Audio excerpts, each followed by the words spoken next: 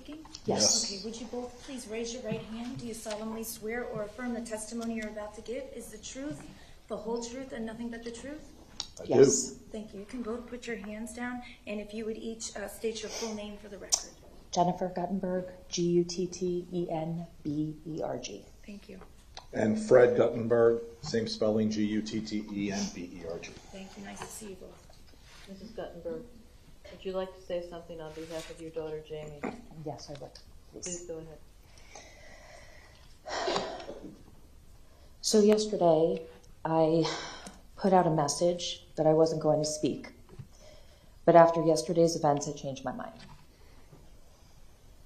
First, I want to thank you, Judge, for attempting to keep this courtroom from being a circus. The state attorneys for all the hard work that they've done for way too many years. The victims' advocates in Eagles Haven who have supported us every single day, beyond imagination, honestly. So, you shouldn't be sitting there with a mask on your face. It's disrespectful to be hiding your expressions under your mask when we as the families are sitting here talking to you. Lowered down in your seat, hunched over, trying to make yourself look innocent when you're not, because you admitted what you did and everybody knows what you did.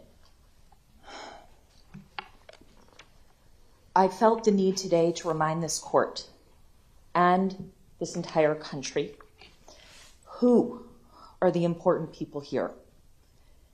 And that's Jamie, my daughter, and the other 16 victims that were murdered, as well as the 17 that were injured, and countless thousands of mentally injured people from this massacre.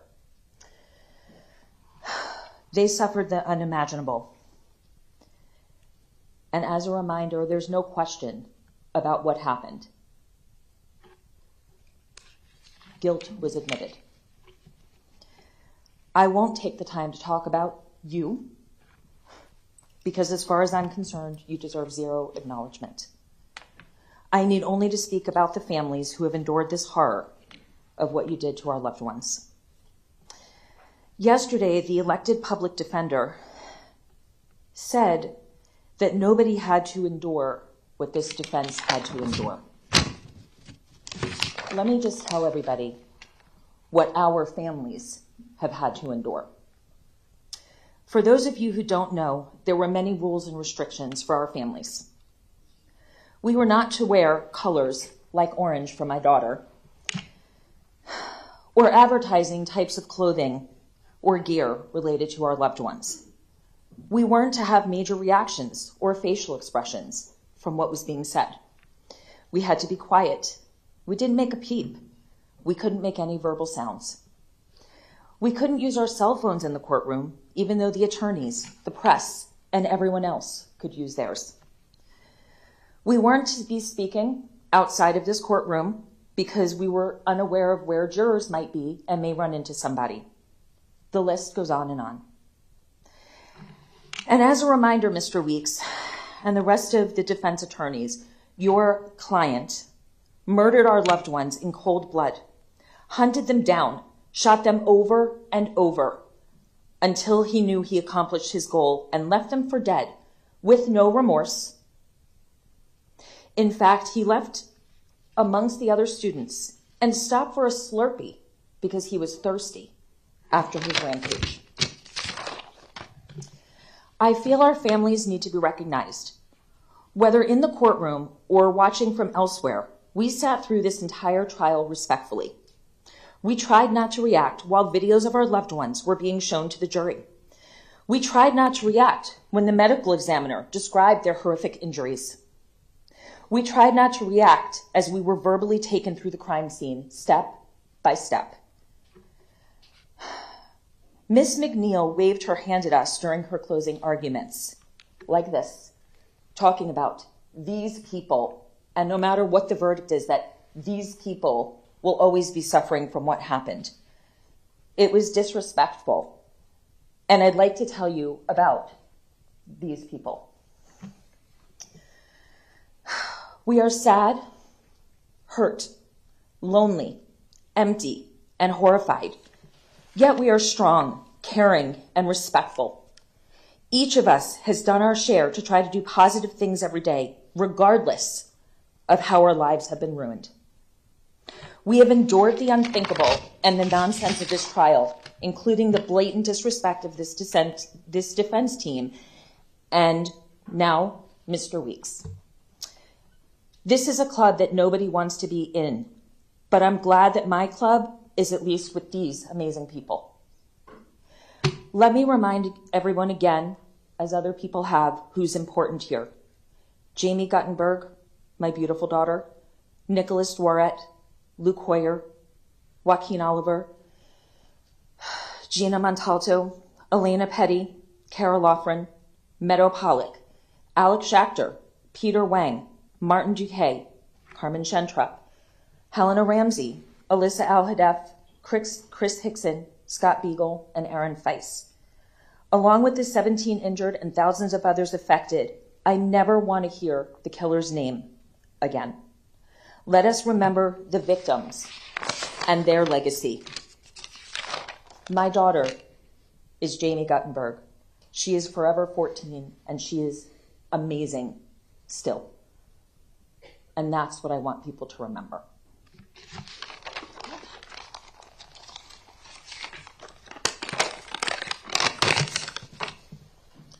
I only decided about 10 a.m. this morning that I was going to do this, so I scribbled down a few things. I may ramble on a bit. If I do, I apologize. I see you're still needing to do your thing, so. Mr. Guttenberg, would you like to say something on behalf of your daughter, Jaime? Yes, I would. Please go ahead. Thank you. First, Your Honor, thank you. We've been at this now for almost over 4.5 years. It's the first time I've actually had this chance to address you directly, which is, I guess, the way this process is supposed to work. I will be honest with you.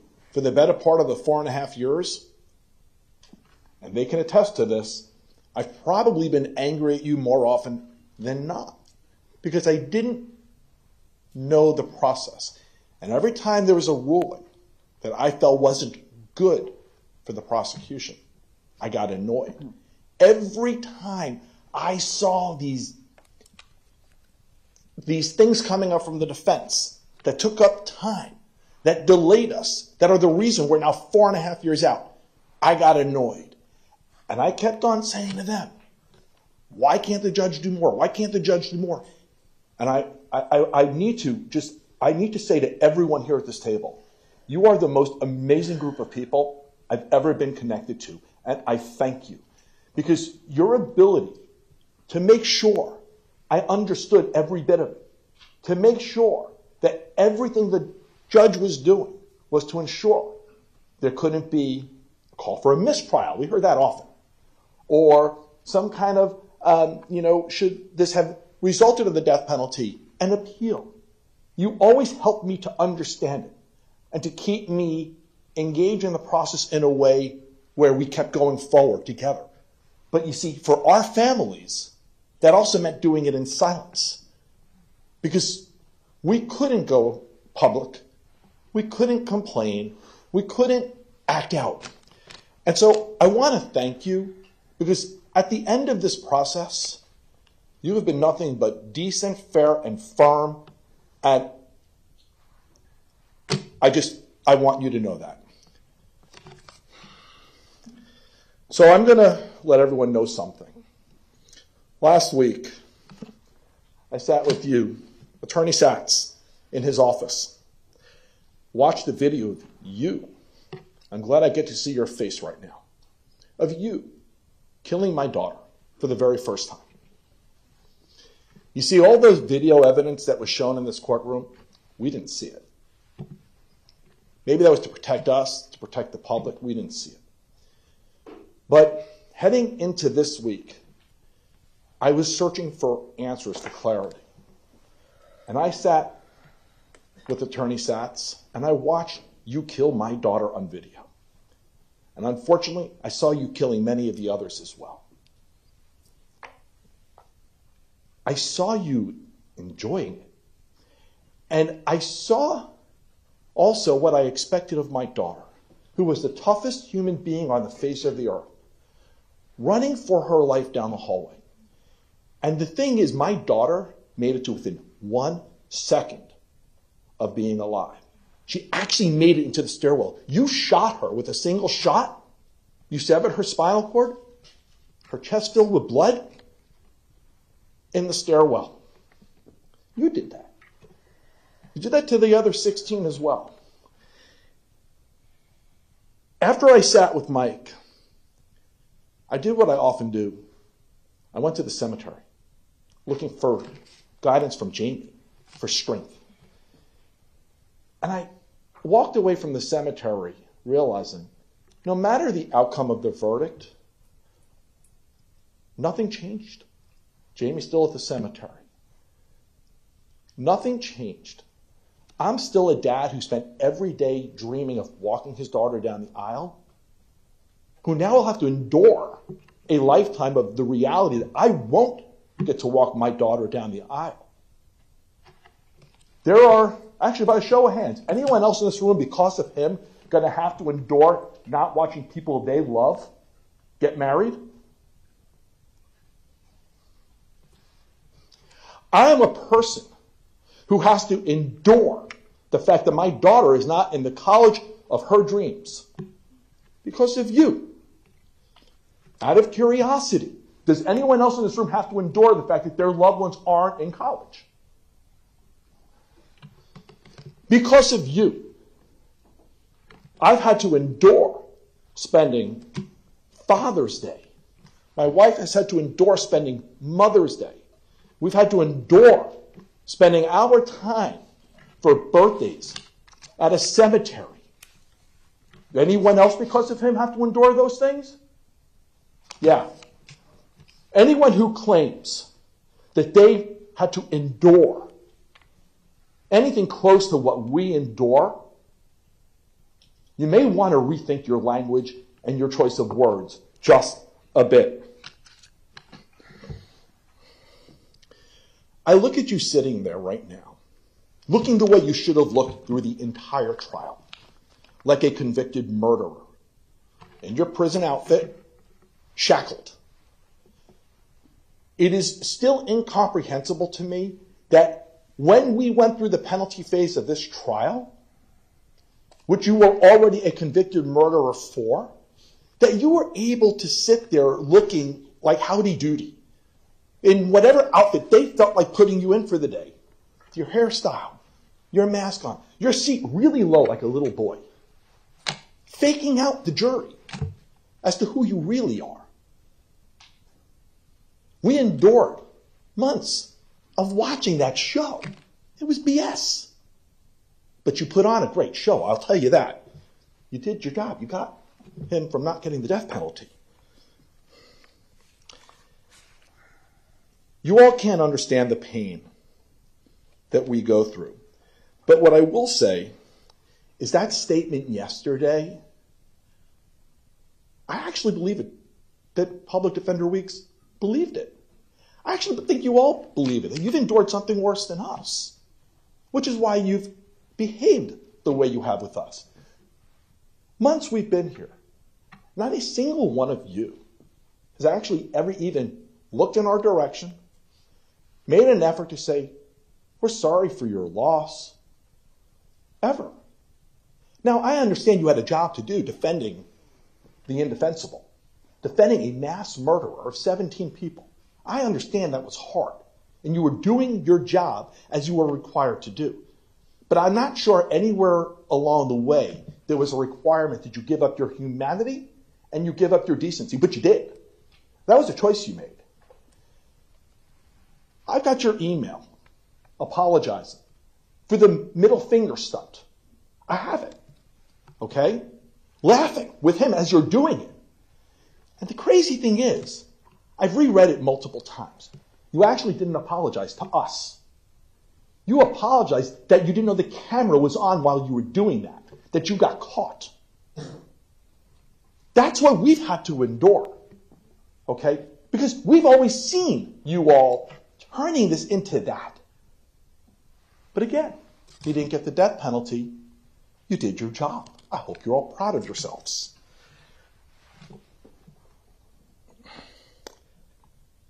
You know, I believe in the Ringo Starr philosophy of life, peace and love. I do. So with that, I need to address some of the other comments from Mr. Weeks yesterday, suggesting that our families were inciting violence, comparing it to what happened to Speaker Pelosi.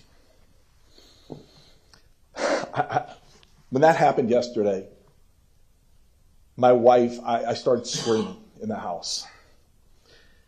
So what I need to let you all know, all of our families, because of what you did, I didn't know them before. I knew nothing about them. We've all got to know each other. And every single one of these families, because of what you did, is doing amazing things in this country today in the name of safety, in the name of saving lives, in the name of making sure our schools are safer, our streets are safer. I travel this country. I haven't worked since what you did. A real job anyway. I travel the country going to harass politicians to make sure we can do more to reduce gun violence. That's what I do now. And along that path, since Mr. Weeks brought up the name Speaker Pelosi yesterday, implying we're trying to incite some kind of violence. Here's the crazy thing. Because of what I do, I actually know Speaker Pelosi. I know her well. And anyone who follows my story knows she's a really important person to me in my life. And so I don't know if Public Defender Weeks is in the room or not. But for him to have trivialized and minimized that real act of violence to make a moronic, stupid point, shame. That's all I can say, shame. I'm going to end with this. For almost 5 years, we've been silent. We were silent through this trial. We sat here, we held it in. But I'm going to share something personal. On the day of the medical examiner visits where they discussed Jaime, I need you all to know, because this gets back to the word endure, what we endure, that while I was sitting there, I was having chest pains and shortness of breath. And you want to know, I didn't say a word, because I didn't want to hear you call to the judge, because it happened in front of the jury, and ask for a mistrial. And so I sat there with chest pains. And the second the medical examiner finished talking about my daughter, my wife immediately got me out of the room. And I ended up with weeks of testing from a cardiologist, and thankfully I am okay. I have a broken heart, but I am okay. But the need to sit here silently while you all did what you did, while you had a neighbor who you put on this little show running around the room, who didn't really know him. He lived in a house behind a house across the street, met him once in person. He ended up under cross-examination acknowledging that. You actually spoke about the neighbor in your closing statement, but the neighbor didn't actually know him. Okay? We watched this. We endured this. And yeah, it got to be too much at times that I developed a health issue over it. But again, I am okay. And I'm going to be okay. And I am going to go forward with my wife. And we are going to continue to build our foundation, Orange Ribbons for Jaime. And everyone else back there, they're going to continue to build their amazing foundations, doing all the amazing work that they do. Just so you know, because of you, our foundation is starting a new program called Paws of Love. We're going to be providing emotional support dogs to victims of gun violence. So the next time somebody does what you did, we'll be there for them. That's who we are. To suggest for 1 second that we would be the kinds of people, or anyone back there would be the kinds of people who would incite violence, y'all should be ashamed of yourselves. But you said it. Can't take it back now. So I'm going to leave it here. I'm only looking to see two more things happen today. One will be your formal sentencing of him. And the other one, I want to see Gordon Weeks resign before the end of the day today. Thank you.